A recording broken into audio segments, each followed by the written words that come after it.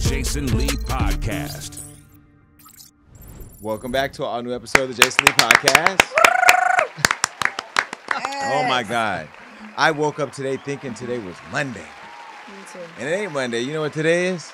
Funky Friday. Well, It's Monday when you get this podcast, but today is actually Funky Friday. And the reason why I'm saying it's Funky Friday is because today, which by the time you see this would have been last Friday, my episode with Cam Newton has dropped. I went to Atlanta and did the Funky Friday show.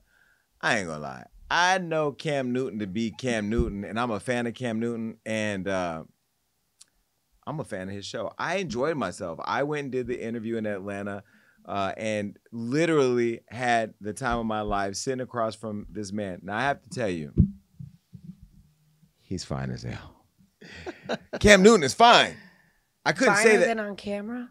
He looks better in person than he does on camera. And Cam, I can say this because I'm not saying it to your face. I'm being very homosexual from a distance. Very good looking, very masculine. He is a man's man in a straight way. He's also the father of my friend Jazzy's baby. And I'm happy for them. Congratulations. I congratulate them on the show. But he's so good looking and he's just dope. I love the fact that Cam can sit across from a man who he knows is gay and be comfortable in his skin. As he talked about, he's straight as a line in the street. And I told him I'm a drunk driver without the alcohol. You know, he was able to have a conversation with me about topics. And what I texted him and said was, I love how our interview had a lot of serious conversation to it, but we wove in the entertainment. We wove in the stuff that you show up for, because if we just talked about that, you guys wouldn't be able to do it, wouldn't be able to handle it. So I try to be entertaining, and I did a lot of what Jason Lee does and put a little seasoning on the conversation. But ultimately, we talked about everything from voting to running for office to helping kids to the donor dinner we did with you-know-who to relationships to fatherhood to the world that we live in. We also talked about Shannon Sharp and his hips, that they don't lie. I mean, we did it all. And I really just have to say, man, I walked away just so inspired by this creative experience that we all as podcasters or broadcasters do. And he's somebody who's doing it right. I felt comfortable. I felt safe. And shout out to his team. Even the girl who was the president over there who made that horrible espresso that tried to kill me with that rusty coffee. I told her it tastes like rust and copper. Oh my God. It wasn't that bad, but they were really good. And I just want to say I had a great time. I'm a fan of Cam. I think we're becoming friends. And damn, he looks good. Cam Newton, you look good. Big old, you're just a little too big for me. And a little too straight for me. But yeah, other than that, Cam Newton, it totally enjoyed you. You guys watched the interview. What'd you think? I love how we let you talk. You were the topics were flowing naturally, and his set is gorgeous. Mm-hmm. yeah, and I back to what you said. The thing I liked most about it was you talked about topics that are taboo or hard to talk about in the Black community, and you guys had a free exchange as a straight man and a gay man about topics that quite often we don't agree on. And I think that this is the perfect setting for that to happen, so people can digest what both of your perspectives were. I just loved it. I really enjoyed it. Yeah, no, it was good. And, I didn't feel like it was a gay or straight conversation. It was just a conversation about ideas and positions and and thoughts. But it was really good. And also when I was in Atlanta, did I talk about Kim Burrell here?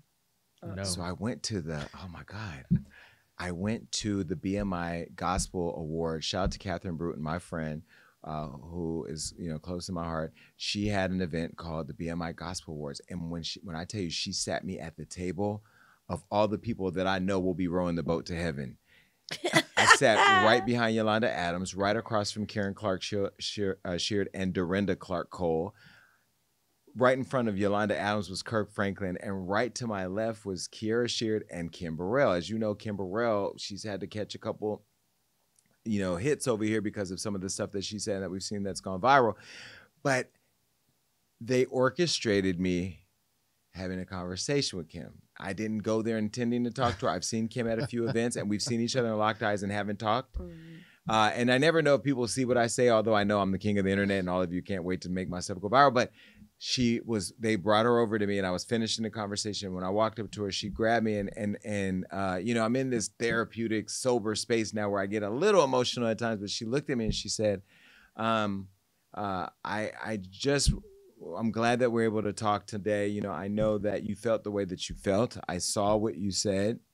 And the only thing I thought is, when did you stop loving me? And it really kind of made me feel sorry, not sorry for her, but just sorry for the whole way it all went down, because I do have a job where when this thing turns on, I have a job to do, and I say what I think and what I feel, and I try to stay as true and authentic to that. But, you know, my relationship with Kim Burrell goes all the way back to when 2012, when Whitney Houston came and performed at my party and died the next day. Kim Burrell came the following year. Rob and I did a whole tribute to Whitney Houston with Kim Burrell, and Queen Latifah was there, and all the people that Jordan Sparks and stuff. And so it was a very special thing. Now, when Kim Burrell came to that event, we did not have the greatest experience, but that's in that moment while I was talking to her. And the reason why, it wasn't because her message was great. Her performance was great because she performed a song, the song that we saw her and Whitney Houston sing on TV at the BET event. It was her attitude. It was the way that she was talking and acting that for such an important moment, I felt some type of way. And in that moment when she was sitting there saying, when did you stop loving me? You know, I never stopped loving Kim Burrell, the artist, or Kim Burrell, the musician. What I stopped loving was somebody that I thought was just full of hate and spewing things I thought was a direct attack against my community. And so in that moment, because I've seen her with Tyrese a couple times, once at Clive's party and once at the Black Music Collective this year for the Grammys, and I didn't speak to her. And I said to her, I said, Kim, it's not that I stopped loving you. I just don't understand what all that was. And if you want to reconcile and talk about it, you can come on my show. We can sit down and have a conversation, because, as you know, we interviewed Yolanda Adams here on the show, and I asked Yolanda what she thought about it. And since then, Kim has gone on the Tamron Hall show and kind of threw some shade at Yolanda. So I said to her, we can reconcile and have a conversation about it. But I want to be clear. You have the right to believe whatever your God tells you he feels. And you have a right to say that. But I have a right to have a different opinion, and I have a right to defend my opinion like you have a right to defend yours. And I'm not telling you, this is what I said to her, I'm not telling you that you are required to change what you believe. You just have to be able to stand on what you believe. And so we had a really good exchange. We exchanged numbers. I haven't texted her. I probably call her this week or text her this week and invite her on formally. But I think maybe even like a lunch before or talking to her before, just to kind of understand, you know, what we both want to come out of that experience could be great, because Kim Burrell is an iconic member of the gospel community, and they were loving on her and she was loving on them, and she was trying, I can tell, to really be in it again with everybody, because people have kind of distanced themselves in some regard to Kim. But nonetheless, everybody, I said this many times, deserves redemption. And Kim could be one of those if she wants to clarify those viral moments that we've seen. But we've seen a few, and some would say we've seen enough. And I hope to be able to provide space to talk. But, you know, I love you, Kim, and there's no permanent enemy of anybody over here. But, you know, we got to go through the fire when the fire is set ablaze by comments made on the internet. And I'm very unapologetic about how I feel. What did you think about Kim Burrell? I mean, are you still a fan? I mean, I take issue with her perspective, and she's very, very vocal about her. I don't know if I should call it disdain for the gay community or her disapproval. And she has the ear of a lot of people. So for me, when people take that stance very publicly, it's hard for me to get behind them. Yeah. Well, and let's be clear, she was surrounded by the gays. And there were lots of gays at this gospel award show. You know, the gays are out there. They're in your churches. They're doing your hair, makeup. They're gay, okay? And I think that the Lord that I serve, I don't believe the God and the Lord that I serve is someone that hates gay people. In fact, I didn't see anywhere in the Bible where it says, I hate gay people or gay people are condemned to hell. Now, people have had their own interpretations of this book, and this is what I will say. The Bible does say, no one sin is greater than another. So when you lie about the weight on your driver's license, when you lie about your husband and this, when you have a kid outside of wedlock, you know, when you steal, all those things, the God did say, or the commandments say that those are things that are sins. But the Bible also allows people the space to be redeemed. And I think that when we start to pick and choose when the Bible loves and doesn't love people, you're basically saying that God was a hateful God. And I don't know that he was a hateful person, a hateful spirit or whatever, and Jesus was a hateful person. I also believe that when people talk about religion and try to weaponize religion as a way of making their arguments, hit harder for people. You know, you got to be careful with that because, again, the Jesus that I read about in the book was out there looking for the hookers and the people who were, you know, deemed bad people or unworthy of, you know, love or whatever type of people. And Jesus actually went out and sought those people. So I don't know. I don't get caught up in people's whole disdain for the gay community. But I will say I had a really interesting conversation with Kirk Franklin, and we were talking about how the church is trying to bring people in who don't look like them or may not be what they're on, but how do we keep people, how do we build bridges to bring more people into the church? And I thought Kirk's point of view was really interesting. And so when he comes to LA, he says he'd like to come on the show. And, you know, Kirk is such an icon, but I spent a whole day with the gospel people. And Dorinda, as you know, she's somebody who's part of the Clark sisters. She has that whole album where she was giving roses to people. I came dressed in all red as a rose straight from the Cam Newton show. So over there I was talking about dropping dick off. And then, you know, before that I was a rose for the gospel community, you know, but that's who Jason Lee is. All the while running for city council. Period. We're not a monolith. We can be multiple things. Absolutely. Right? But that's what makes you you. That's There's what layers. makes right. But you know, when you think of politicians or people running for office, you think of people who are the politics as usual done. Like people who just want to dress up in their suit, but behind the scenes, you know, they got their Grindr account ringing every day, and then there's why are you looking, Rob? It's the truth, and I think that's the problem. Right? Like with politics, they put on a facade, and they're not allowed to truly be who they are, right? So behind closed doors, they're acting out the things that are really important to them, and then they're in public voting against the things that they actually really want. Like, what kind of life is that? Right. And this is why I say to all of you watching, if you're a fan of me, a fan of the show, fan of whatever, please make sure that you get registered to vote. And that when you vote for people who show you who they are. Find the person who can show you their flaws, because any politician who tries to be the perfect politician and all buttoned up and no flaws, that's the person with the most tea. You know what I mean? Everything about me, the people in Stockton, California that see me putting our city on the map and that are out there building positive narratives and hopeful opportunities and showing you what I'm doing and putting my money where my mouth is, literally, I'm showing you that you can be cool and have a cool job and be flawed, but be smart and resourceful and have a vision for how you want your community to look. And that's why I think I'm winning. That's why I know I'm winning, because people, I feel connected to the people. Mm-hmm. I'm you, you're them. And look, at the end of the day, every single person watching has a flaw.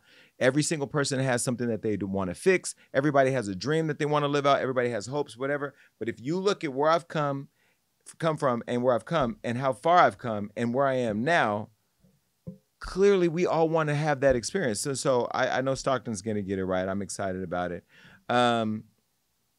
Yeah, I guess that's it. We get right to it.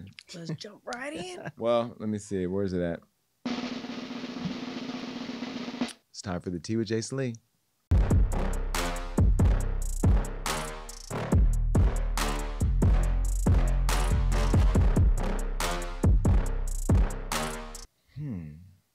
You know, we haven't really had a lot to talk about when it comes to Chrisean Rock, because Blueface is in jail and the Blueface circus is on hiatus.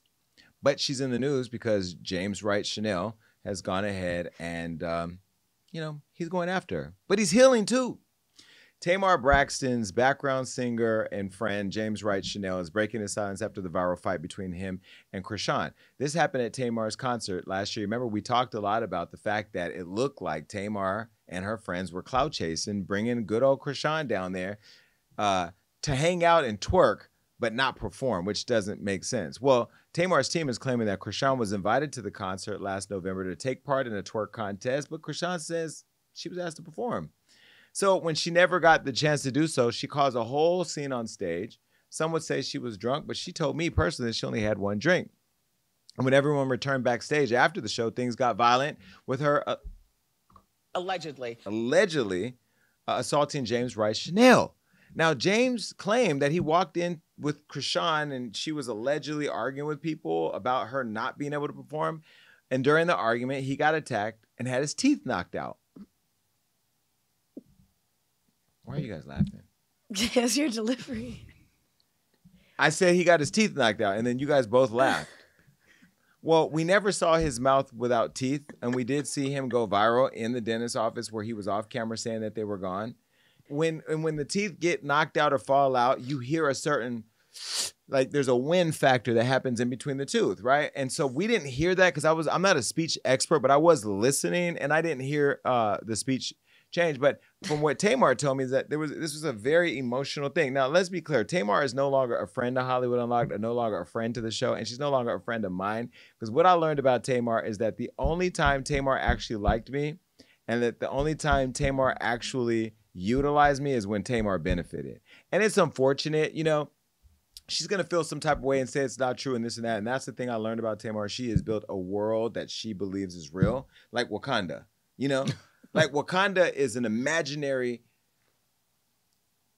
world that we all want to feel and believe is real. And some would say, arguably, Africa is Wakanda, but Africa is Africa and Wakanda is the make-believe world. And there aren't blue people flying around. Oh, that's... Avatar. Well, you know what I mean. That's make-believe too. You're saying she's Delulu. I'm not saying she's delusional. What I'm saying is that Tamar is not all she's cracked to be. Okay. And what I've learned about Tamar is that misery loves company. And I have said that's a reservation one. I'm cool. She unfollowed me. We're good. It's good. And it's all love. It's no beef. I'm not being shady. I'm just saying, you know, I'm being honest. Because I told Tamar to her face that I felt that they were using this girl for clout. And that's why Tamar unfollowed me. Because as her friend, she wants me to go and say, we know that girl went down there to do a twerk contest. Why would Chrisean Rock, who was the hottest thing on the internet at the time, she's silent now and inactive, but I mean, at the time, why would she go down to twerk at your concert that they said the ticket sales were struggling? I don't know. Why would she go down there? You brought her down there because you wanted the clout, you wanted this, but in the realm of getting all this, your friend allegedly got his patty pie tooth knocked out, and then your tour manager say you're a lie and a cheat and this and that, and he quit and now he's out. You know what I mean? And it was because the clout monster that you created a toothless situation. I found tooth in a toothless place. Okay?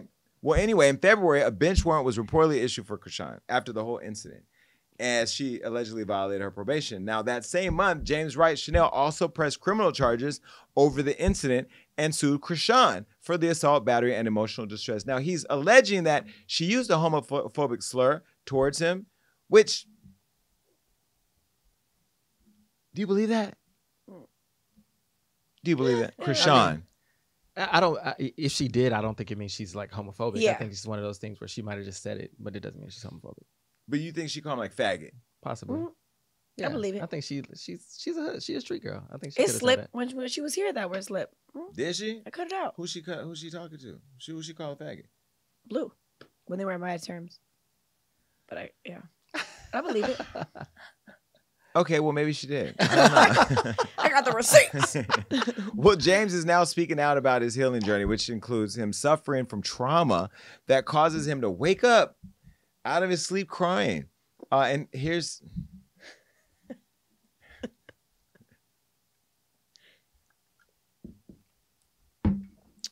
Take a look.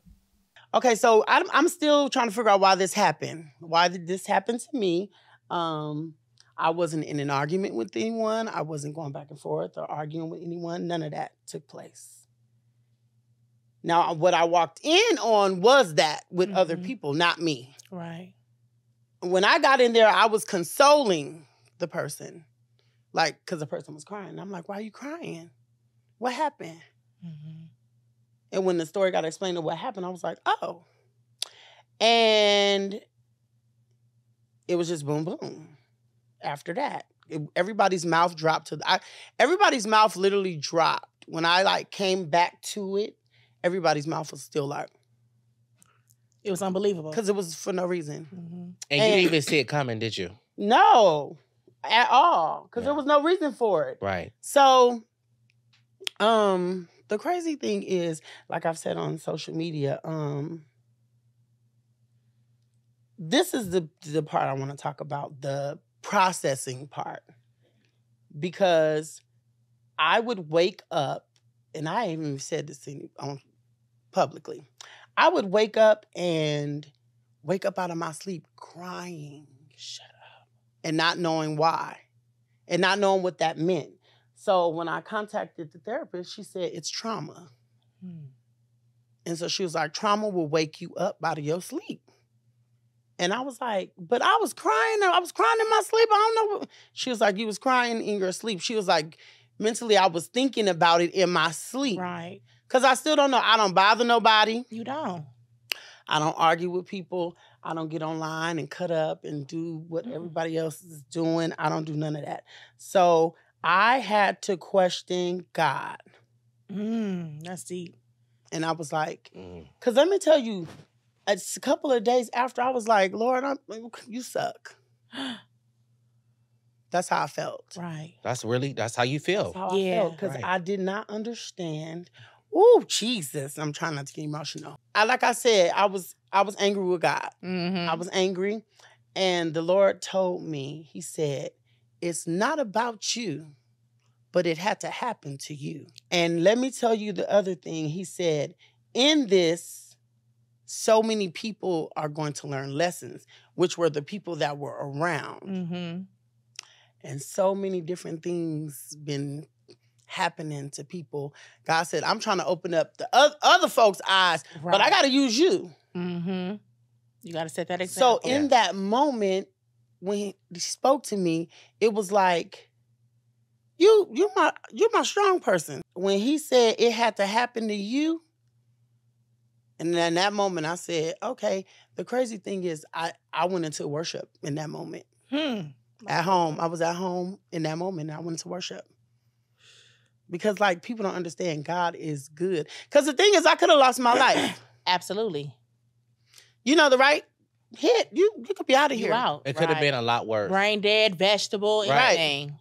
And we know that you and Tamar are very good friends. And she eventually did speak out, but a lot of people were saying, why didn't she speak out a lot sooner? As far as the situation? So the thing is, I wasn't going to speak out. Like, I wasn't going to speak out. But I feel like for her, I feel like she was, even a week later, she was still in shock. She called me every day, every second, every minute, every hour, because sometimes in situations like that, you don't know what to say. You don't. Yeah. Especially when it's no reason for it. It's like,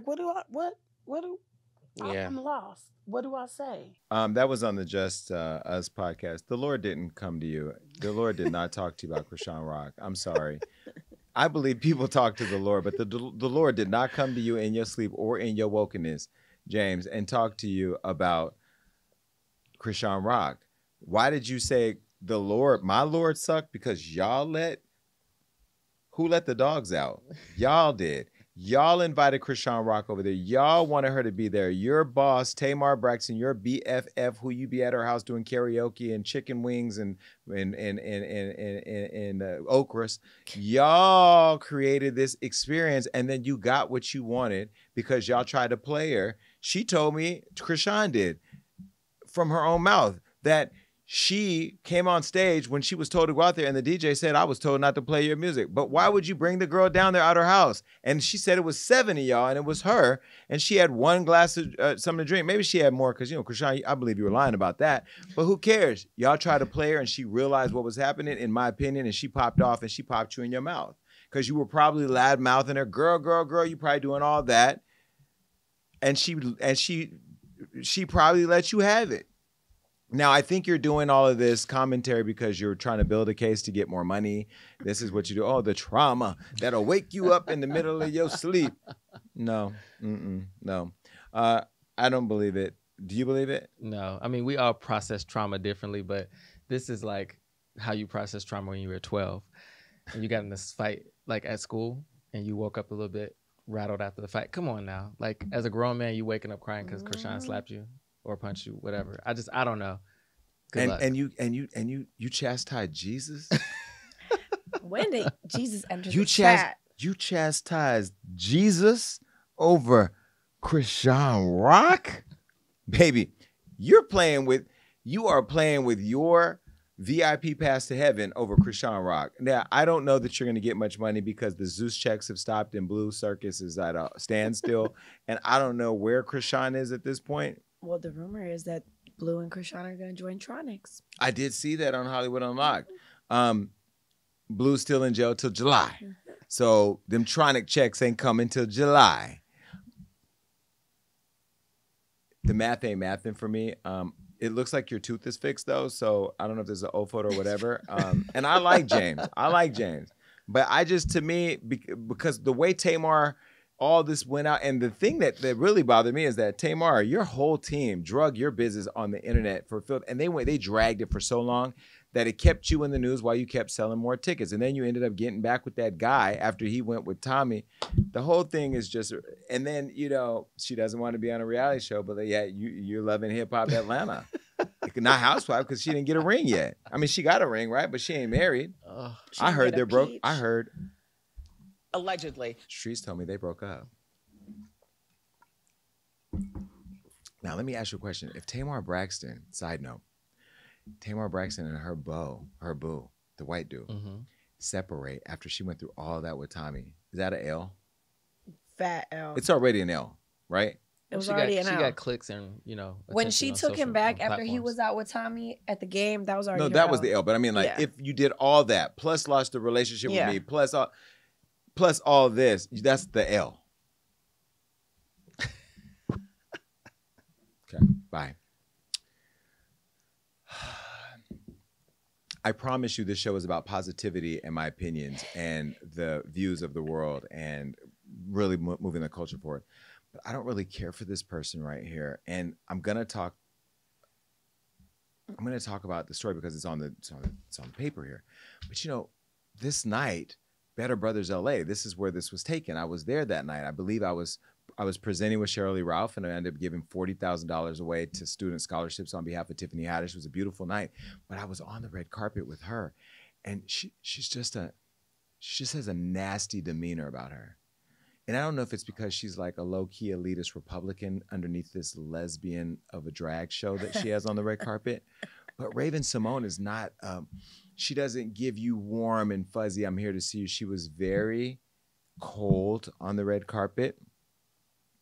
And she didn't know who I was, which I loved because I was able to see who she was.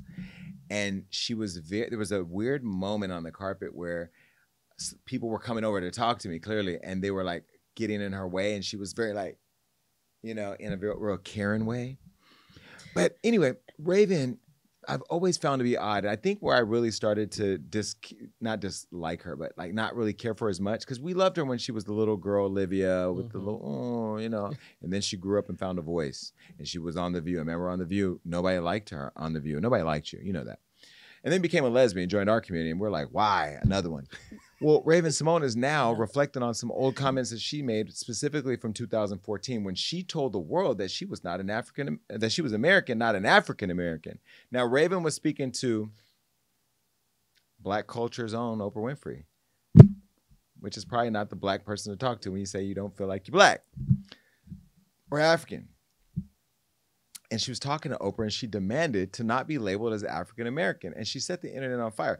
Now, the craziest part was, when she was talking to Oprah, her race or ethnicity had nothing to do with the conversation. She just threw that in there. The way they used to throw Molotov cocktails in Martin Luther King's homes when they were burning them down. Well, 10 years later, Raven-Symoné is now unpacking the controversial moment with her wife, Miranda Pierman-Madej, on their podcast, Raven and Miranda. Now, the thing that I have to note about this is that you probably shouldn't be sitting talking to a white woman about how you didn't mean to offend the Black community, even if it is your wife, because it's a white woman. Listen. You don't want to be labeled gay. I don't want to be labeled gay. I want to be labeled a human who loves humans. I'm tired of being labeled. I'm an American. I'm not an African American. I'm an American. Oh, girl, don't set up the Twitter. Now, when that aired, I felt like the entire internet exploded and threw my name in the garbage. There was so much backlash from my community and others that misunderstood / didn't hear the exact words that I said. And the exact words that I said is that I'm an American, not an African American. I'm an American. I'm not an African American. I'm an American. A lot of people on the internet thought I said that I wasn't Black.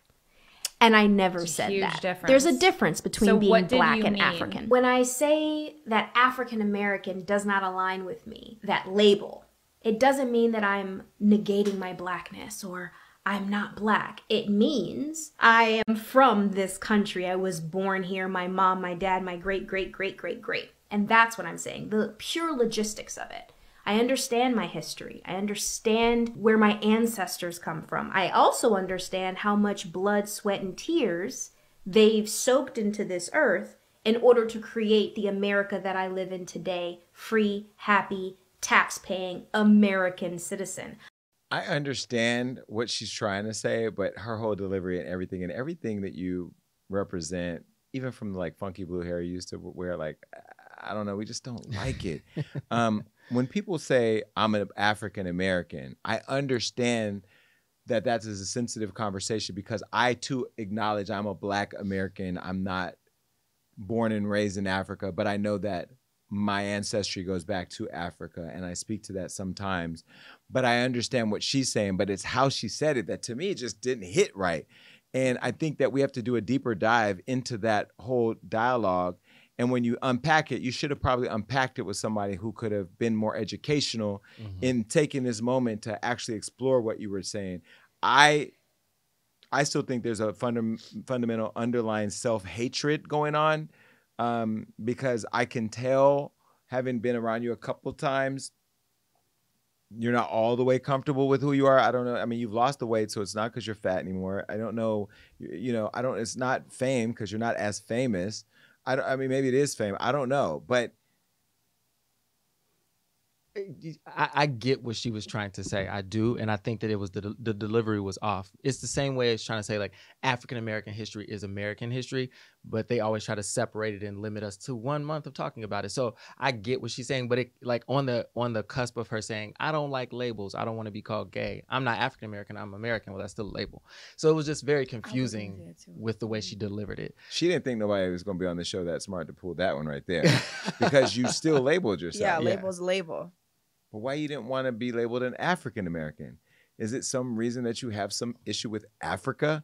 Somewhere in your diluted blood, as Kenya told me, I had diluted blood. That was racist. I was like, diluted blood? My blood is red. Somewhere in your bloodlines, did somebody make you believe that African was bad? I think being from Africa is great. I think Africa is a beautiful country, a beautiful continent with beautiful countries and beautiful people and lots of beautiful culture. And we have to stop shitting on Africa by claiming we're American. Everybody know we're American. We get that, okay? But if you don't like labels, why you choose that one, huh? She went from being like, I'm a human being, but I'm American. I'm not African American either, but we know. But listen. Wait. Can we give you your flowers?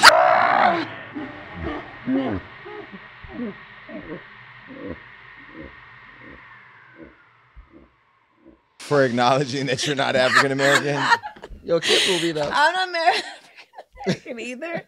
So I feel always weird talking about topics that I can't really chime in on, but I don't know. It's just weird. Raven's just a weirdo now. All the greats, like she's a cheetah girl. That's so Raven. Like I grew up on Raven. Nicki, Kanye, all the greats I ever loved, they're getting weird. Why Kanye got to catch a straight? And Nicki is on tour. Leave Nicki alone. I don't want no smoke. Can we just go one show without talking about that girl? Side note, I did see a photo of Nicki courtside at a game. She looked good. I think she's definitely, I think she's on that Ozempic. Nicki, me and you might be taking the same medication because you look good. All right. I hope to build a bridge with our community like I hope to build a bridge with her eyebrow. That eyebrow cut right there is just, anyway. She just doesn't even look happy, does she? This was the night where she was being awarded. I remember I was there. Maybe she should come unpack what's going on the over here? Show. Yeah. To this African-American owned show? Yes. No, look, everybody is welcome here. I don't hate nobody. I doubt she will be here, and I'm not going to spend the resources to book Raven-Symoné. All right, bye. All right. This person is definitely welcome to the show. I love her, Lizzo.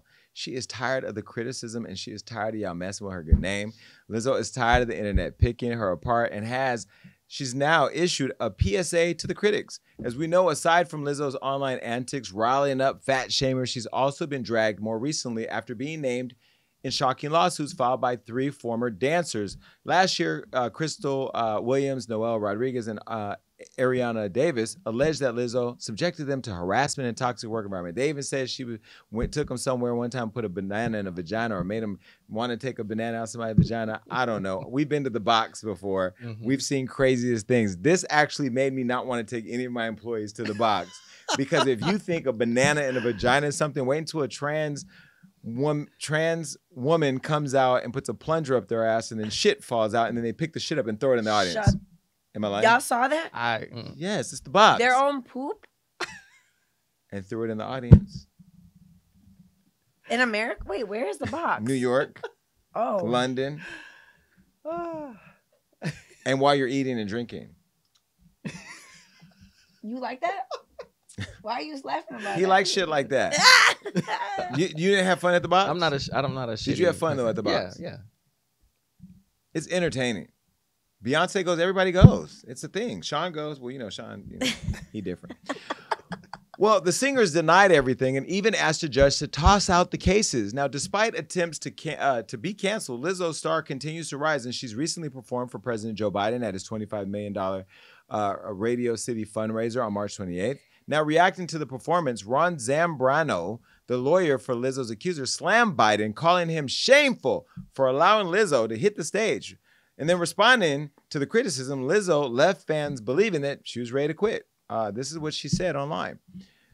I'm getting tired of putting up with being dragged by everyone in my life and on the internet. All I want is to make music and make people happy and help the world be a little better than how I found it. But I'm starting to feel like the world doesn't want me in it. I'm constantly up against lies being told about me for clout and views, being the butt of the joke every single time because of how I look, my character being picked apart by people who don't know me and disrespecting my name. I didn't sign up for this shit. I quit. Well, reacting with the rest of the world, fellow singer and rapper Azealia Banks, who constantly receives criticism for, playing with chicken bones and slamming Diddy and everybody else, she slammed Lizzo and then offered her some advice. This is what Azealia had to say. I took back my criticism of you because it definitely clicked in my mind that I definitely wasn't getting my point about the ways in which insidious people in corporate culture were positioning you to push demeaning initiatives. But sis, your handle is Lizzo Be Eating. Go back to the quote. You've definitely given the public license to laugh at with you by twerking at the Burger King counter and bathing in a tub of Skittles. Self-deprecation was certainly the aesthetic you chose to introduce yourself with, so I don't see why you'd play victim rather than just stop intentionally inviting people to make jokes about that. You're a beautiful girl with a handle on music theory, Grammy Awards, and tons of success. Just change the narrative and go highbrow, Philharmonic on these hoes, and collab with, Sakamoto. Do you think that there's some valid points made there? 100%. Right? 100%. Yeah. Like, you are bathing in Skittles making DoorDash commercials, but you're upset about the narrative. No, she didn't make a DoorDash commercial. She got in a fight with the DoorDash person for not bringing her food. Remember? Oh, wait, she was in an Uber Eats or something. She's in one of the commercials. She got in a fight with Uber Eats because it was Uber Eats. The person didn't deliver her food, so she went after her, and they were like, girl, you attacking Uber Eats online is just outrageous. Well, I know she's in the bathtub in a commercial and it's around food. So, I don't know. Yes, she built up this image of her being this big woman who eats things covered in mustard, and she's the watermelon. Yeah, all this stuff. Like, that's the image she puts out. So I get it. Like, I love her music, I love her voice, I love her talent, but that is part of what she's created. We gave her the Fearlessness Award here at Hollywood Unlocked at the Impact Awards because she is fearless in her attempt to throw the fat shaming back at people. I think she does the Skittle bathing and all the twerking and all that to be able to just force those who are struggling with fat phobia to accept the fact that fat lives matter too.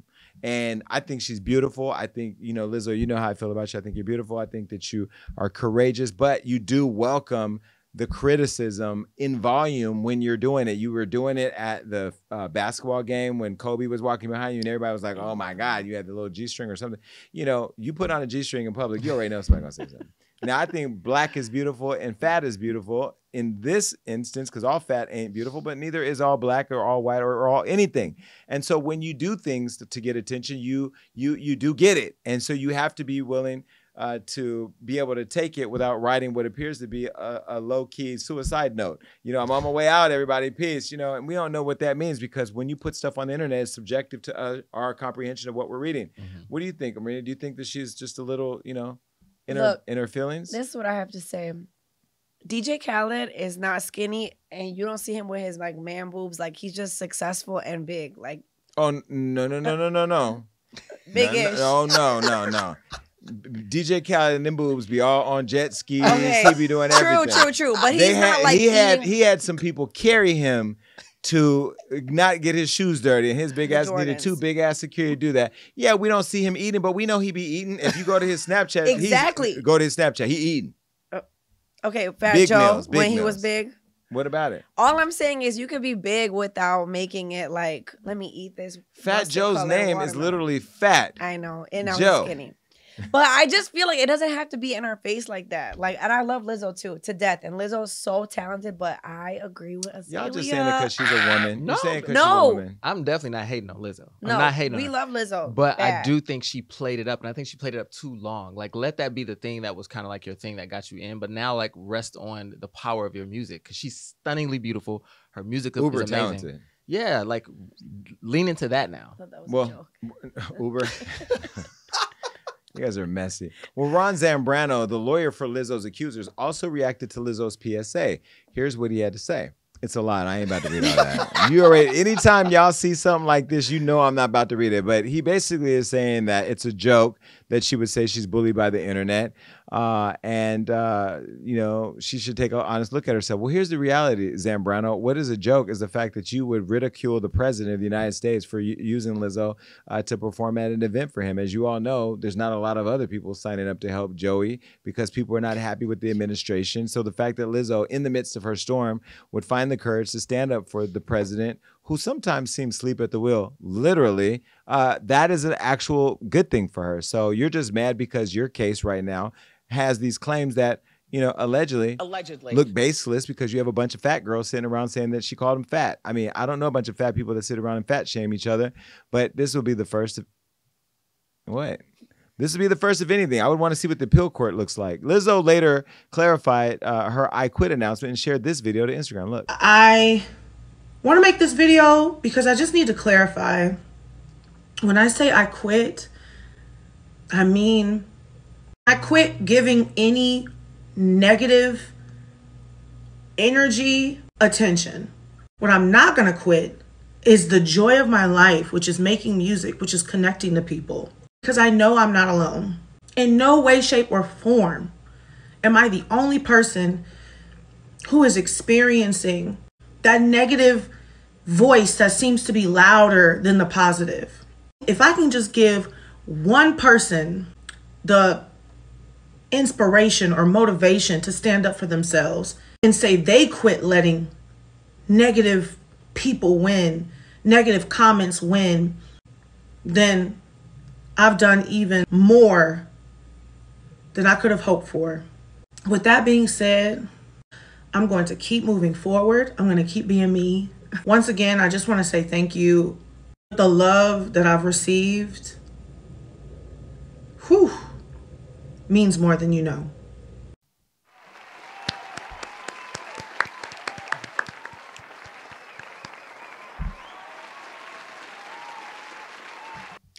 Now, you did that in a bathing suit with your titties hanging down because you want people to talk about you. But I love how you be trolling because she's trolling.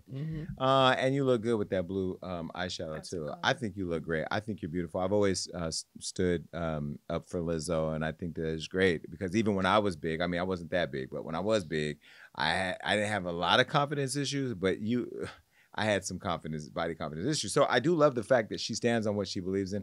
And I do think a lot of these attorneys are just...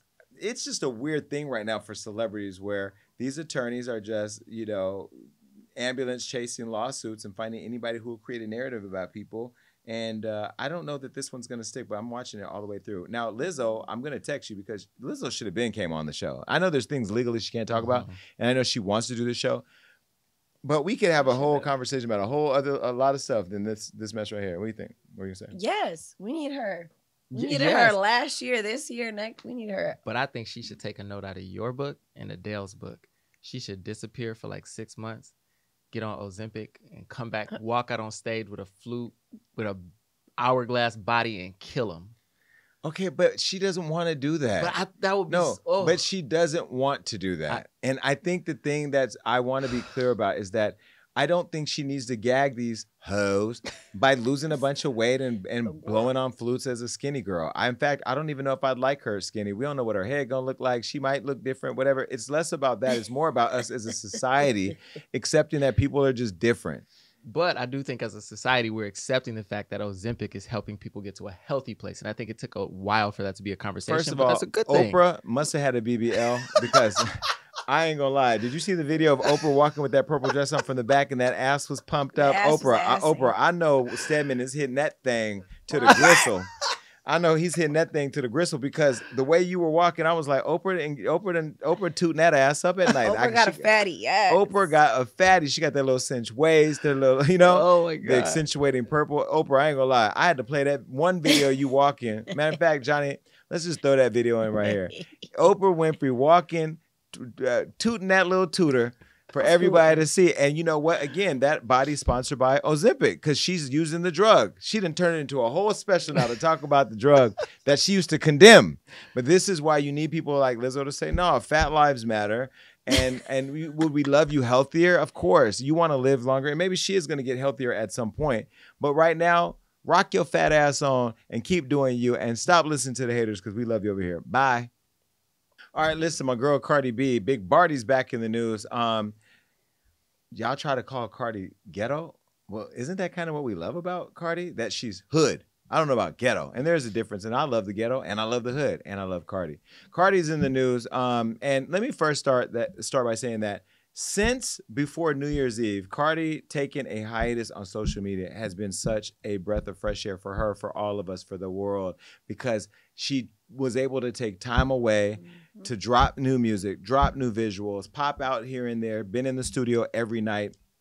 She came to our dinner, as you know, and looking good. But more importantly, I feel like she's found a level of peace where she's done a reset because people have been trying to trigger her along the way and she hasn't fallen into the traps. Well, she achieved so much success and grew from nothing to became one of the biggest rappers, of course, in the world. I called her my Cinderella. And with all that success comes constant criticism and everybody trying to remind you of your past, just like we talked about with Lizzo.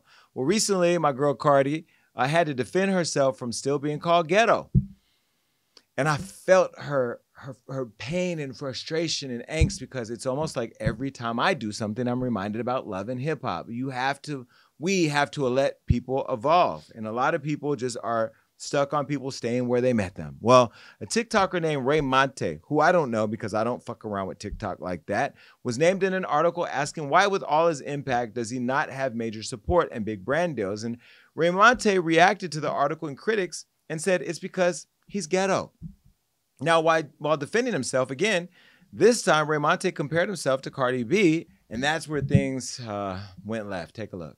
So I wasn't going to talk about this anymore because it was like, y'all know I don't like to drag things out. But the videos y'all keep saying, I'm ghetto and da-da-da-da-da-da-da. And it throws me off because none of my videos am I walking up to people selling them empty. They purse, give me everything you got. I don't think I'm as ghetto as everyone tries to make it seem. And what bothers me as a black person, you guys say that I'm ghetto, but Cardi B, who doesn't look like a visible black woman to me, and this is no shade to you, Cardi B. This is no shade. This is just literally a fact. And we're speaking on colorism and all those type of things. She is very, very ghetto. She's way ghettoer than me. She's way hooder, gangster, greasy with me. She was outside with the damn Bloods. And y'all don't say that this lady is ghetto. Y'all don't say that she isn't marketable. It feels like everyone can be ghetto and and black besides ghetto and black people. And again, no shade to you, Cardi B. I'm just doing a comparison. My content has always been uplifting women. I've always said so many things about women, like to encourage them and be amazing. And I might make a little joke about a relationship or a boy or something like that, and I might say bitch, but that don't make me a fucking gangster thug psycho, man. I literally don't get that. I have so much positive content that I don't even say a cuss word in. That is so uplifting with so many people, so many diverse groups, ethnicities. So what do y'all want to put me in this ghetto sad black trope for? I am from the hood. Yes, I am. But I have layers to me. I can have a deep, articulate conversation with you. Stop criticizing me. Another thing, I have always been an advocate for higher education. I have always sent people in college money for food. I tell people to stay in school, get your degree. I talk to people with their 9 to 5 and say how people with 9 to 5s push the world. I talk about body positivity, all type of things. So what do y'all be wanting to make it seem like all I say is shake your ass and turn on the damn sheep teeth? Because I don't. Well, first, I'm not familiar with you, Raymond, but I could tell you have a big personality, so I'm sure your content is entertaining. I'm gonna go check it out because I do agree with you on one hand that like you're not the sum of one video or one form of content, and people need to be able to go viral for all the things. I suffer from being labeled certain things, or I'm not. You know, people don't look at the whole picture of me, but that's the same thing I think that Cardi goes through, and I think sometimes when we use people to make a comparison about, you know, I could see how somebody who's been under attack for the very same thing that you have, who's risen through the mud or from the mud like you have or like I have, feels some type of way. Now, I can tell you the trigger for me. Before I even watch what Cardi said, because I haven't seen it yet, it's the colorism thing. And this is the issue that I have, because people who are darker skinned than me, whenever we disagree on something or I make a point about something, they go straight to the colorism thing as a way of making their point, knowing or maybe not knowing that white people and racists started, white supremacy started colorism and the dividing of our culture and our community. So I'm going to take this as more of like an educational moment instead of attacking, because maybe you didn't know. I'll give you the benefit of the doubt that like that, I know, knowing Cardi, that right there had to be the trigger. At least one of the triggers, because you said that she's not a black woman when she is black. And people, they can't, let's start with Dominicans are black. Dominicans are black people. So you got to go back and look at your history. When you think about slavery, when you think about where we all come from, the motherland, and how we were brought over here to America, that going back to what Raven said, and even now what you're saying, that we're all black people of color. You know, we're different shades, but that we can have a whole conversation around how that happened, right? I'm black. In my mind, I am black. I don't look at, I'm not as black as his phone, or not as black as you, or, you know, I'm maybe a little darker than her. I don't know, Cardi, maybe you're darker, but that's probably contour. Either way, you know, the colorism thing and her being called a non-black woman, that's what did it. Now, one Twitter user reacted to the video, and this is what they said. This honestly has me weak with the Cardi B comparison, because people have been bashing Cardi years ago, always calling her ghetto. Just say you don't like Cardi and stop saying her name. Well, you know, the other thing they say is that Cardi's a Mexican. Like all day long on Twitter, I see Cardi's a Mexican, Cardi's not black. And the girl just be trying to take care of her kids, deal with her personal stuff, and put out music. That's all she literally tries to do. Cardi don't go to restaurants. She don't go to clubs. She don't be in the streets with celebrities. She don't do nothing but go to the studio, be with her kids, take them to school every day when she can be, or create. I don't even get to see her as much as I'd like to. So I do think that this is a little unfair. What do you think? Just right out the gate with what he said. My issue was, one, he said she's ghetto and greasy. And so don't like throw stones and hide your hands, like you like to say all the time, because you knew what you were doing, because you said no shade, no shade, no shade, maybe 12 or 15 times, which means you were saying something shady. Like you knew what you were doing. And I think it was to get a reaction because he knew Cardi would respond. I also... like the whole reason why I and everybody fell in love with Cardi is because of who she is. Like it's exactly because of who she is. And I get that might have like caused her success to be a little slower, but I feel like that's not the reason why he hasn't blown up. Also, I feel like this is really because he's a barb. Oh, he's a barb? Oh, well, I mean, then there's that. You know, the thing about it is that I don't look at Cardi as ghetto. I look at her as being relatable. I don't think that she became this perfectly packaged brand. Yes, she's more well put together now, but she has a lot more resources. If you go look at me 10 years ago or 5 years ago, maybe even 4 years ago, I'm a different package, smaller package too, by the way, than I was then, right? And so life is about evolution, and some of us stay stuck. And when we get caught up in this type of propaganda and these type of attacks, it makes people go, I don't want to be nothing like that. We all know there's a hater out there that doesn't like me, really because they're adjacently dick writer and a fan. And, you know, they watch me and my rise and don't understand how I do it. And now they've lost all access to my world. And because they're starting out where I ended 4 years or 5 years ago, they have a lot of room to catch up. And I don't speak the person's name because we all know who I'm talking about. But this is the point, right? I continue to be great and excel at what I do to give those people more things to hate on me, because when you hate on me, that actually makes me a lot better. So does it for Cardi. Well, Cardi responded to the tweet, and she says she's tired of being called ghetto, something that she addressed all the way back in 2018. Here's what she said about ghetto comparisons. She said, it's crazy because when I became famous, people said I'm ghetto, talk shit about my accent, call me dumb because the way I speak, say I got no clue, talk about my teeth, my braids, my 2 buns. And to this day, no matter what I accomplish, I still get called a stripper, all because I'm from the ghetto. People misinterpret me because apparently I'm loud and ghetto to this day. Call me a hood rat and all. When I sat down with Bernie Sanders and Joe Biden, they called me a ghetto stripper. Why is it that y'all got to use me to make y'all comparisons? Because y'all only see the glory, but not when I get dragged 24/7. Leave me the fuck alone and out of y'all bullshit. I'm tired of people using me as their punchy bag. Leave me the fuck alone. It's my day off. Well, she lie. Ain't no day off. She's been in the studio every day, so that's not true. But I understand what she's saying. Like, you know, get off her time. Leave her alone. Let her do what she's doing. Well, things continue to heat up because now Raven-Symoné had something to say to Cardi. Now that I understand he's a barb, this is a big barb. He's a big barb? Mm-hmm. What makes him a big barb? His following? The lip syncing concert. Oh, so he's a fan. Oh, okay, cool. All right, well, look, this is what Raven-Symoné said to Cardi. Girl, why are you getting so mad at the comparison? I'm saying you are successful and reach heights that visibly black people, ghetto people have a harder time reaching. That act just like you, and I'm not saying you don't deserve success. So he goes on and on and on. You've had major campaigns, blah, blah, blah, blah, blah. Okay. She also has 169 million or something fans, followers. Hello. So that does kind of change the game. Yeah. Mm-hmm. And she's a globally recognized music artist. Now he is too because of this. Well, this will die down though. These little blips on the internet, they go away, right? Mm-hmm. Her music is gonna last forever. Bodak Yellow, that whole album, Invasion of Privacy, is gonna. I mean, it's reached a level of success that a lot of rap artists, male or female, have not reached, and she's working on more music. She just told y'all enough is enough, but yet you still can't get enough. Cardi checked Raven-Symoné, and this is what she said. That's not what you said. You said nobody called me ghetto, and now you moving the goalposts. Hold on a second. That was a bar. She ate that up. You know why? I'm at where I'm at right now, because I took all those no's and recognized what I had to change. I had to change the way I talk, the way I act, and the way I respond. And she went on and on. You can read that. Let me say this. I love how she's responding, though, because old Cardi would have burnt the internet down. And this is what I think a break has done for her. What do you think? Yeah, I think he was just trying to get a response out of Cardi so that this will go viral. And it's clear in all of his responses that's what he was doing. And I think it does. I love that Cardi is not like going crazy and like creating a video responding to him and letting it frustrate her. Because like at the event the other night, she looked so beautiful and she looked so peaceful and happy.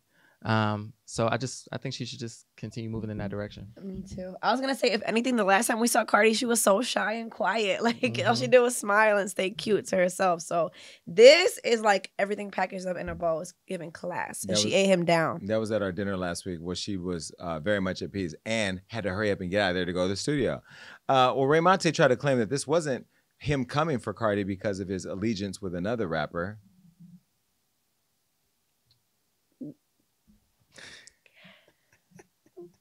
Here's what he had to say.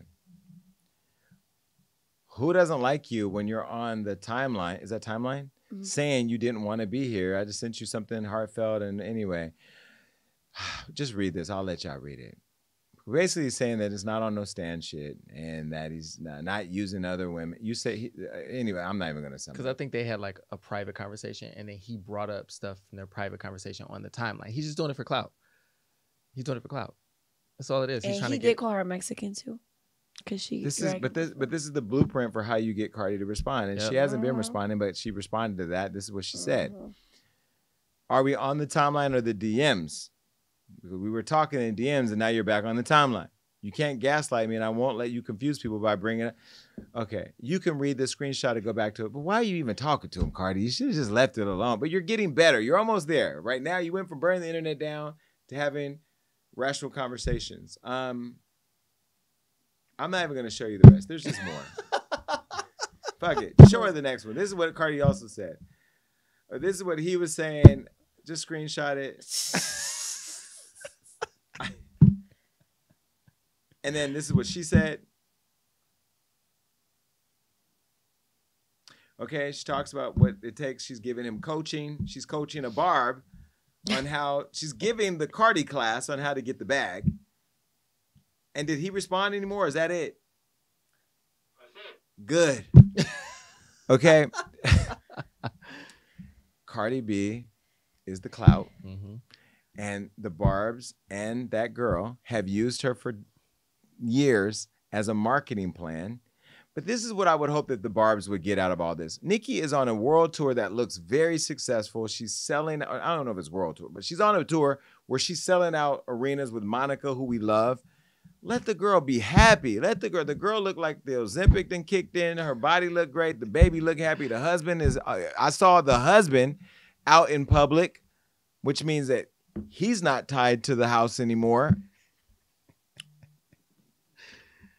Leave them all. I want everybody to be happy. By the way, Cardi looks damn good here. Mm-hmm. Ramonte, you could never. Right. Anyway, bye. Did he do it or did he not? I don't know, but Diddy got a lot going on after all the raids. Now he's continuing to trend in the aftermath of his viral and shocking federal raids. Now last week we recapped the whole Homeland Security raiding Diddy's coast-to-coast properties and the jet that was somewhere which shouldn't have been.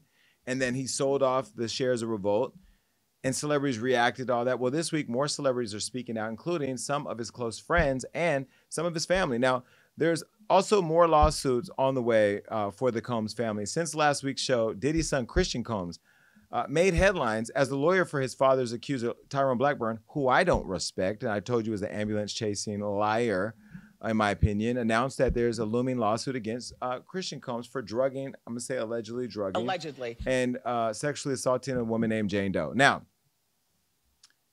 after filing at least 4 lawsuits against Diddy, Tyrone is now heading one against his son. The identity of the girl alleging that he did this to her, the victim, she still has yet to be revealed, and the exact details surrounding this whole alleged incident are still unknown. Now, I was recently on the Chris Cuomo show, and I actually spoke about this very thing because I know Christian. I don't know him as much as I know Justin and Quincy.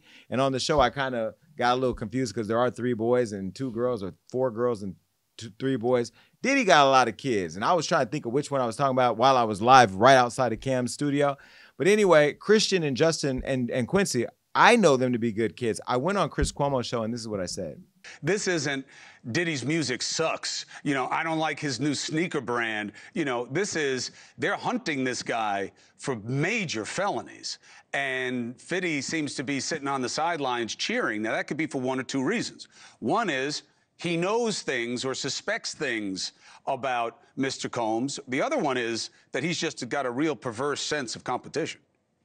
Well, I mean, listen, one thing I know for sure is that when it comes to our culture, sometimes we cannibalize our own more than anybody else. Mm-hmm. And, you know, we've seen the former president of the United States inspire the country to turn into Spider-Man and climb up the Capitol to overthrow the government in the middle of an election. But yet we haven't seen his mugshot or seen his kids handcuffed. I've known Justin for probably 15 years.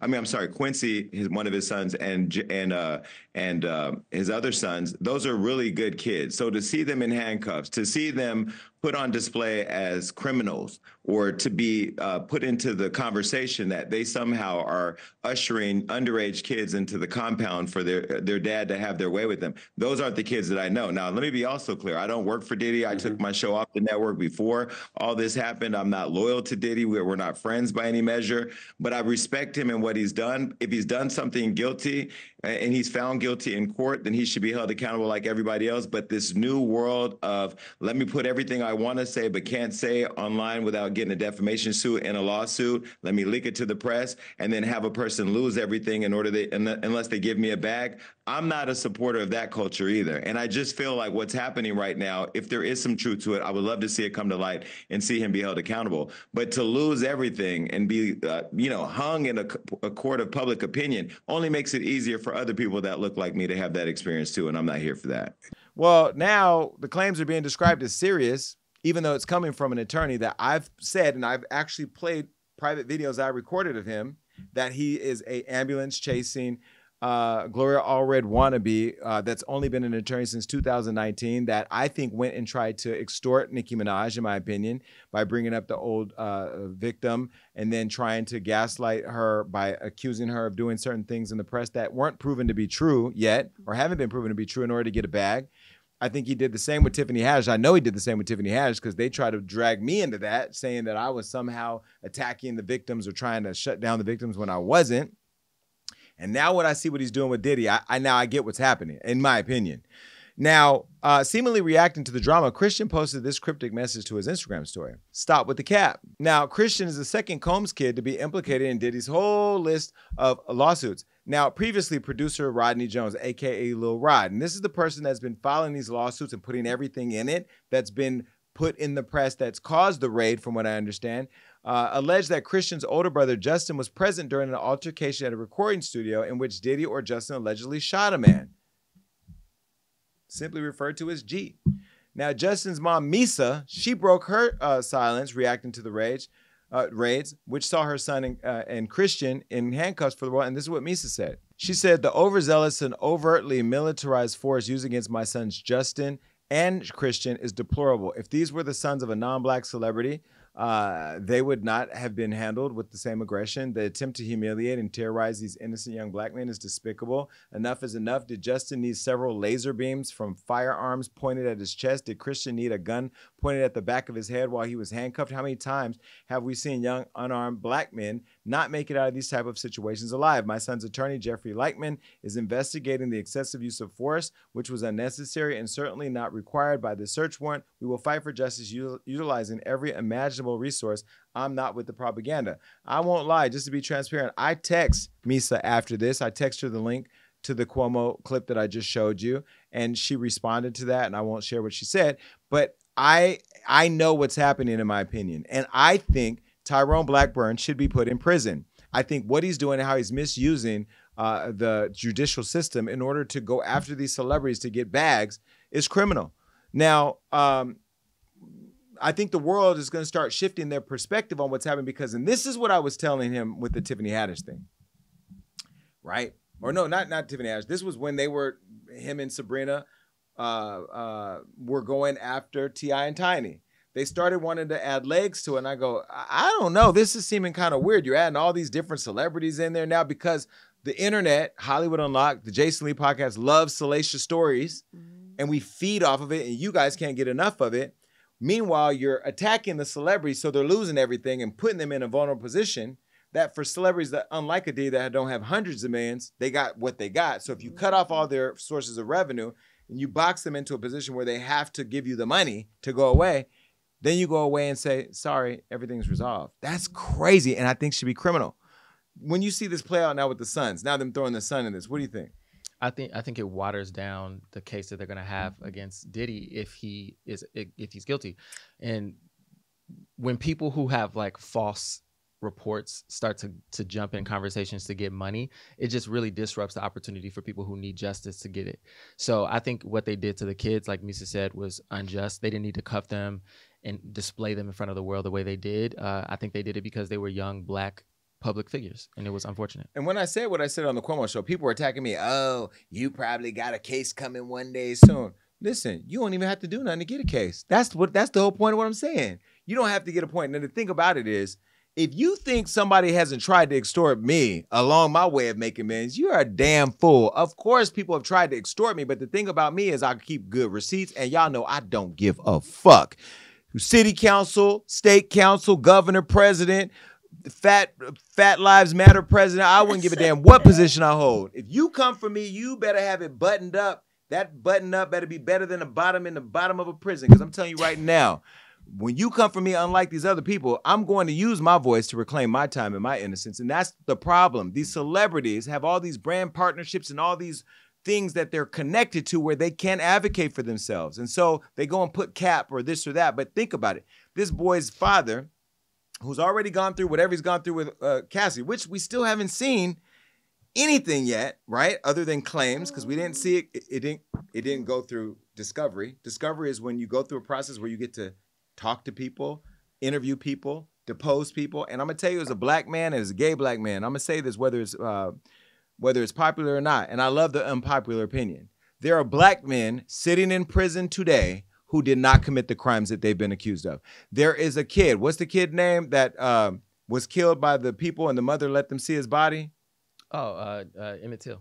Emmett Till, a young black boy, murdered because a woman said he looked at her or did something, and they murdered and killed that young boy. We know that wasn't true. The Central Park Five, we saw that play out. Donald Trump, your president who you're going to vote for, said that they should have been killed, given the death penalty. Yep. They were found not guilty. Let me be very clear. In this country, historically, black and brown people have rushed to judgment, have hung them, have castrated them, have killed them, have incarcerated them, have taken them away from their families. And I'm going to tell you right now, whether it makes me unpopular or not, I'm not going to be a part of the circus that suppresses my people. Y'all can have it. So if you want to go on my Instagram or go online and say, he did it, take everything from him, kid, let me put a gun beam on your kid's head and put them in handcuffs when they're good kids. And I know the kids. I know these kids. These kids are good kids. Let me do that to your kids, and then let's have the conversation. Because I've seen this at work with this attorney. Now, if it wasn't this attorney, by the way, I got to go on Cuomo in a little bit. If it wasn't this attorney, I'd be like, you know what? There may be some there. I don't know. Because we still don't know. And to the victims, alleged victims, allegedly, let me say that I don't know all the details because I ain't at Diddy house like that. I don't know, did he do it, did he not? Did they do it or did they not? I don't know. I can only speak to who I know. It's almost like if somebody came and said, Rob raped me. Nah. Rob probably got drunk and sucked your dick, but but you wanted it to happen. Because in this world, especially in our community, you ain't got to do it don't take much, right? Not to say that things don't happen, but when you know a person and you know them, it just don't add up for me. And now when I see who's behind it, I'm telling you, I don't know everything. That's why you come to Hollywood Unlocked, so we can strip the veils back for you. We know these people. Tyrone Blackburn, I can call him right now. This person, in my opinion, is a criminal attorney who at some point will get indicted, and all of you fools who've allowed the Pied Piper to string you along into the bullshit, you're going to be feeling stupid. But I love that Misa's speaking out in defense of her son, and it's sad to watch. This is, I think this may be karma with people who just don't like Diddy and think he's the devil and think that he's a bad music guy and think that he's a thief and think that he may have been a killer at some point. I don't know. But I think there's a lot of clout chasing happening that's dogpiling facts and lies, and now you can't tell the two apart. I just feel bad that should be illegal, no? For the drone shots to take photos of Chrisean and Justin in cuffs, because that's so crazy. They're public figures. It's news. I guess. I mean, you're raiding the compound of one of the biggest culture leaders in the fucking entertainment business. This is a house where I'm telling you, I've been there where Beyonce, Jay-Z, all the biggest celebrities, politicians, everybody, they've gone there. And so now you've been to an actor's house that turned into a sex party after dark. Yes, I have. I mean, I've had experiences with. Did he want you to stay in the pool? Yes. Did he want the house cleared out? Yes. And did some people stay in the pool? Yes, they did. Naked? And is this they were having sex. And is this an actor that anybody would believe did it? No. So we know that there's these actors out there. We ain't got to say their names, but they're out there. Now, I don't know what you want to think. Hurry up before I get in trouble. I mean, look, if Diddy is found guilty, then he deserves everything that happens, right? Legally. But I think the witch hunt of everything around him is kind of crazy, like going after his kids in this kind of way. So I think people should just be careful to rush to judgment about everybody that's being pulled into it. But I'm sure there are some victims out there that deserve to have their story told. But I don't think we should be rushing to judgment because we saw his kids get cuffed and paraded in front of us. So yeah, I agree. Well, after all of this, all the Diddy raids, Boosie began questioning why none of his friends were speaking up. to defend him. And I agree with you, Boosie, because these are all the people that fought to get in Diddy parties. They couldn't wait to be there. And Diddy's parties, they laid out the food. And if you need prayer along the way, TD Jakes will be by the bathroom. That's just where I met him. But the reality is that he wasn't busting it open, but he was there. Now, Stevie J, who's been speaking up and hanging out with Diddy amidst all the lawsuits, continued to stand 10 toes down for the mogul during a TMZ interview. This is what he said. I don't know whatever someone does in their bedroom, that's what they do. I don't got nothing to do with that. I'm just here to say that I've never seen my man doing anything foul like they talking about. None of it. All of it. I mean, I've never seen it. I've known him for 29 years. And then it's like with guys like 50, you know what I'm saying? Like Uncle Tom cats like that. You know what I'm saying? It's like, now you want to put me, I don't know if y'all saw the poster where 50 posted about me. Of course you guys seen it. Right? Yeah. You know, yeah. I mean, 50 has been going after Diddy and everybody associated with him for months now, ever since the Cassie lawsuit. Yeah, you know what I'm saying? But, you know, you can't brush under the rug. I don't see anybody reporting about what Tatted Up Holly said about him beating her up and about, you know what I'm saying, his other baby mom saying beating her up. I just look at it as, you know, he wants to bring the black community down worse than anyone else. How is that so? I said what I said on my post, and I'm standing on that too. Now, since he didn't accept what my offer to him, and he want to continue to be a comedian, why don't you go make some movies with Michael Blackson and don't talk about me? Okay. If you don't want to fight, if you don't want to donate to charity, donate the bread to charity and fight. Don't stop being a girl and talking about dudes. I find it funny that, you know, when they first try to crucify somebody, they go through the media first. And they're just flooded with lies and propaganda. I'm not concerned about this this dude Curtis. You know what I'm saying? He's Uncle Tom, and that's just what it is. I'm going to speak on 1,000% of what I know to be true about my guy. Well, Stevie J is standing on business. I love the fact that he does have somebody standing up for him. I mean, this is also, though, Stevie J, you did release a sex tape with you and Eve years ago. So you did kind of exploit her in a way that was predatory. Not calling you a predator because, you know, I like you, but it's got to be the truth. You released a sex tape on Eve, which we know now is illegal. Well, and we also know that 50 is a troll. And we do know that, like, I don't know that you hate black culture, but when you're a part of black culture and that's just your culture, it's not black on black crime. It's just you talking about the culture. So you are a troll and you do a lot of weird shit, but I'm here for it sometimes. And you've hated Diddy for a long time.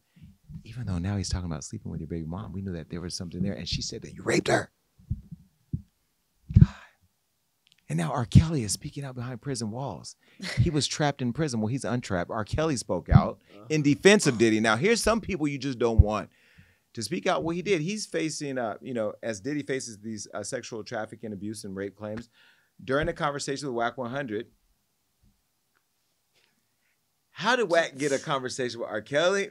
Wack, why are you always in the middle of shit?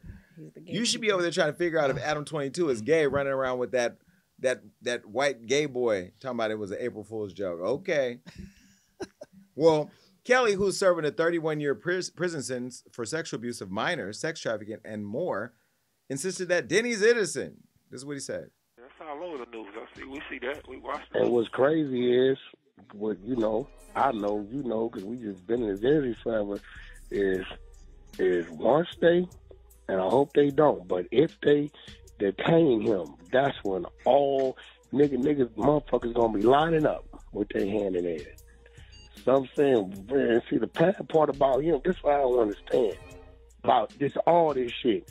Motherfucker, if there was a time, right, where this was a play, this was y'all party, this was y'all, nigga, like, if you was a participant, right, and you're of legal age, I don't understand what all the hoorah all of a sudden is against the wheel. It's against the wheel.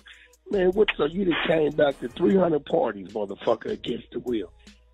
All this shit, you got to damn near turn on your camera, let a motherfucker tell you who they is, put their ID up, let a motherfucker tell you where they at, because any given Sunday, right, when a motherfucker want to go bad, they can extort you or come with the accusations.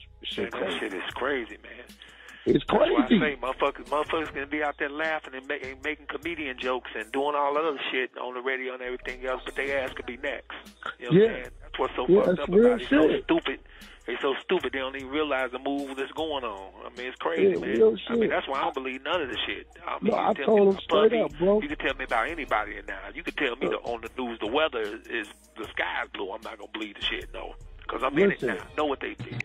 Yeah, like, listen, I told when it first started with Cassie, I said, yo, nigga, this is stick-up move. Oh, if I was that nigga, I'd have just came out and said, hey, listen, these my sexual preferences. Yes, I'm bi or whatever the fuck, and these motherfuckers been trying to extort me, and I'm tired of it. They know that I'm in the music industry, and boom, boom, boom. Nigga, they would have ate her up and still, but now they using that against him.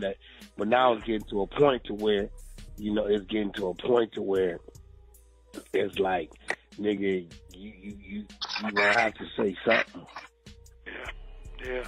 You know what I'm saying? But they take that motherfucker down. He ain't sleeved though. Nah, he ain't. No, he ain't. They didn't raid it. They ran up in his crib, but Yeah, I saw that. This how you know it's weak. Usually when they run up in a nigga house, they coming to get you too. Yeah. They looking, they still searching and looking. Like that nigga ain't on the run or that. They ain't telling him to come turn himself in and no shit like that. They grounded his plane because they seen him moving. He wasn't even on the plane. They wanted to make sure he wasn't because they probably didn't restricted his passport and shit as of now. But yeah, this shit is crazy. Yeah, but that's how it all started though, Wack. You understand? Started. No, I know. No, I know. Gets to all that because they don't. It's crazy, man. I know, but see, they know fucking with him. He got some money, so they know they got to come right. They know if they come half-stepping, he do got the money to fight. So they ain't gonna. I do know this: if they do put him in cuffs, they only put him in cuffs because they got something at that point. So sit back and watch. That ain't even necessarily true right there. Well, they feel like they got enough. This call is from the federal prison. They want you if they want to plan to get you, or if it's a conspiracy, anything, they put you in cuffs, bro. No, that's real. And I've been telling people, I've been preaching. I said, yo, one thing Artie taught me, what I didn't know, is we going off this state shit. Nigga, the law of the land when it comes to the feds is 18 across the board. You niggas in Jersey with the 16, Nevada and Atlanta, that's the state. But if the feds want to come in and pick it up, ain't nothing the state can do to help you or save you. You can't say what the state. Yep, the law of the land federally is 18. I said, I didn't even know that until, I thought, whatever the state said, that's what it was. Shit. Which is crazy. Like, it's crazy. I don't know why the federal law don't force state law to be 18 across the board. It's crazy. Now, what do you think? Should Diddy's attorney say R. Kelly stand down? Yes, please don't speak on our behalf. He just added more flames to this whole forest fire. No. We're not saying rainbow flames. We're just saying flames, right? Young baby flames.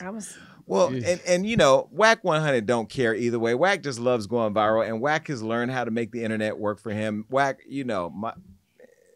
I bow down to you because I know you know what you're doing. He really is Hollywood Unlocked too. He knows everything. He's the 99 cent version. Oh, don't do that to Wack. Now Wack doing his thing. I fuck with Wack. Well, look, I'll be sure though, and this happened. I was in the room. I'll be sure the biological, 9 day, anyway. Father Diddy's adopted son Quincy says the writing's been on the wall and that he's been warning the public about Diddy for years. Now, recently at Ben Crump's event that I gave an award out to, I was sitting right there when he said this.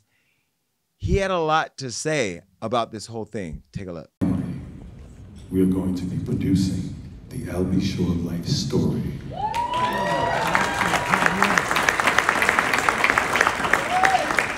So hold on to your britches, and you'll really understand how I ended up in a coma. You're really going to need to call Homeland Security.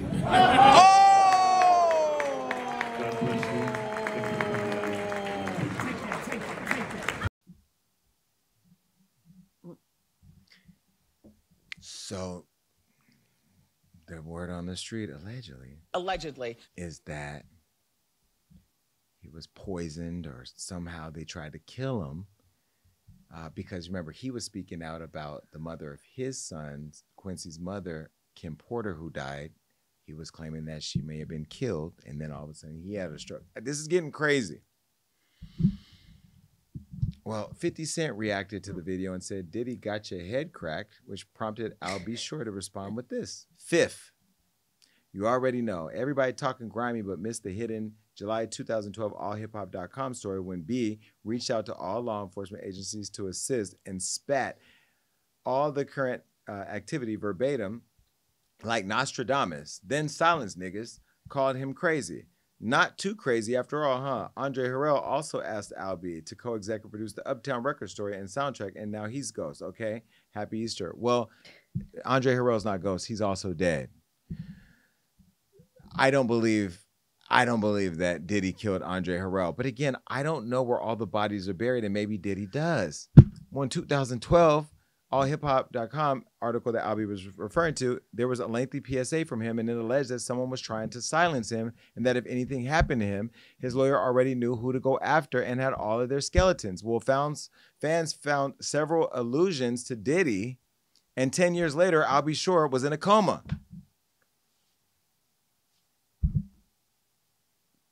I can't even push a button over here.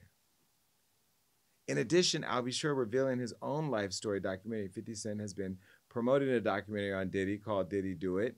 There's also at least 5 production companies actively pursuing Diddy's story, reaching out to individuals connected to his world, including former associates, dancers, executives, and collaborators, like Cassie, whose lawyer says that she's cooperating in the federal probes against him. Now, Diddy's losing royalties on streams. His airplay on the radio is down more than 88%. He lost his school. He lost his liquor deal. He lost his clothing deal. He lost his network. He lost it all. Or you can say all the deals just died. Did he do it? Yes. Did he do it? You think so? He murdered Kim. I know that for sure. Yeah, I would be careful. Say allegedly. girl. And then we heard allegedly. And by the way, Marino only works here Monday through Friday. I don't want no smoke, Mr. Combs. And then allegedly that car blew up. From Kid Cudi. What, Kid Cudi? Mm-hmm. No, Kid Cudi's car blew up from. Wasn't that Kanye that did that? No. That was that was Diddy? Oh, that's right. Because, there's just so much going on in the world. Cars are getting blown up left and right around here. People dying left and right. It's crazy. So is this karma catching up with him, basically? Correct. But do we think that he raped all these people, sexually assaulted all these people? I think there was some abuse of power, yes. Yes. Allegedly. Coming to Is it an abuse of power, though, if somebody wants to be near the powerful and they do anything they can do to get there, including offering their ass and their vagina to get it, they get it, then they turn around and say, because that happens too. Yeah. But yeah, I don't think that's, well, in a sense, that's still an abuse of power, but I think that's not always the case. I think sometimes people are forcibly put in situations they don't want to be in sexually. Sometimes people are drugged. I'm not saying he did those things, but I'm saying these are allegations that seem to be on the table. So what are these drugs they're using? Because like, where do people supply the drugs? Do you go somewhere and buy the drugs? Is it an over the store drug? Because I don't even know. Like roofies? I've been roofied before. Okay. Really? Yeah. Okay. Oh yeah. Yeah. But what are roofies? I'm asking for educators. I don't know. Where do you buy a roofie at a pharmacy? Don't ask me. I don't even know what it looks like. We're not researching it to tell you how to do it. I just don't understand. Like, is it something where somebody, huh? So do they just drop it in your drink, yes. Let it fizzle, and then you watch on Law and Order, and you don't even taste it when you're drinking it, and then all of a sudden you passed out, Short-term and then you wake up and you've been raped. Damn, that takes an evil, sick person to do that. That's nasty work. Yep. He did dress up as the Joker. Take a look at this video of him as the Joker.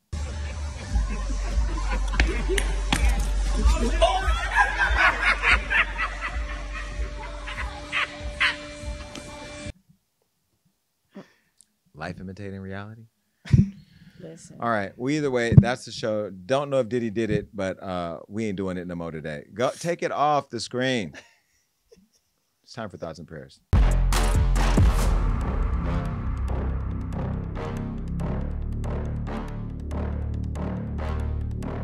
In the words of the late, great B.I.G., more money brings more problems, just as Diddy. I mean, the problems just keep piling on him.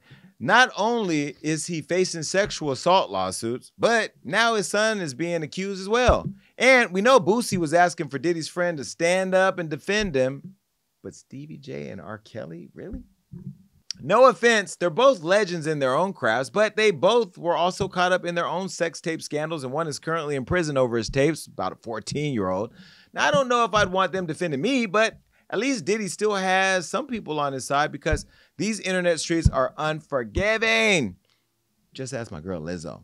Y'all have dragged and criticized her so much that she was ready to check out of the game. But like Cardi, who's also consistently attacked for being herself, Lizzo is silencing the noise, putting her fans and fat first and staying focused on her music and other projects. Because what did Beyonce say? Always stay gracious, but revenge is your paper.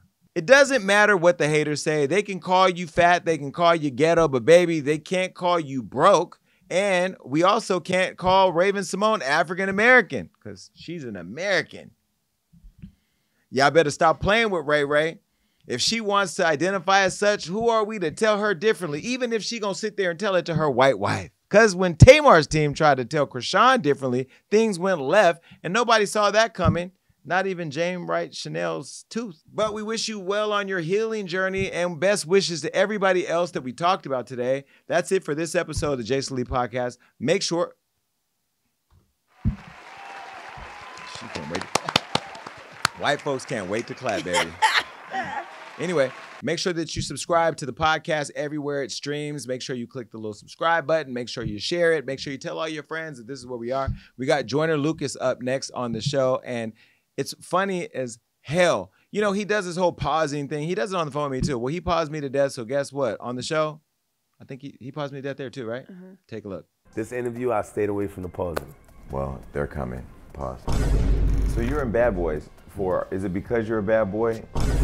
Because see, you know, I know you. Should I pause that? Can I pause that one? You didn't think you was gonna come here and we'd just be deep the whole time. I have. Can I pause that? That's a pause right there. Pause. I hope everything fits. Pause. I can't sit courtside with my watch the NBA game. If we're gonna go viral. Nah, I ain't trying to go viral. What the this is not about to be a wait. Pause. So that's another luxury of being independent, where you just decide when you feel it. Yeah, you decide. Pause. This dude has paused me more than I've paused anybody. I think I haven't paused one time on this interview. Not yet. No, I think you did. No, I didn't. No, I think you did. No, I didn't. As soon as this camera cut, I'm getting it. But pause. Sorry.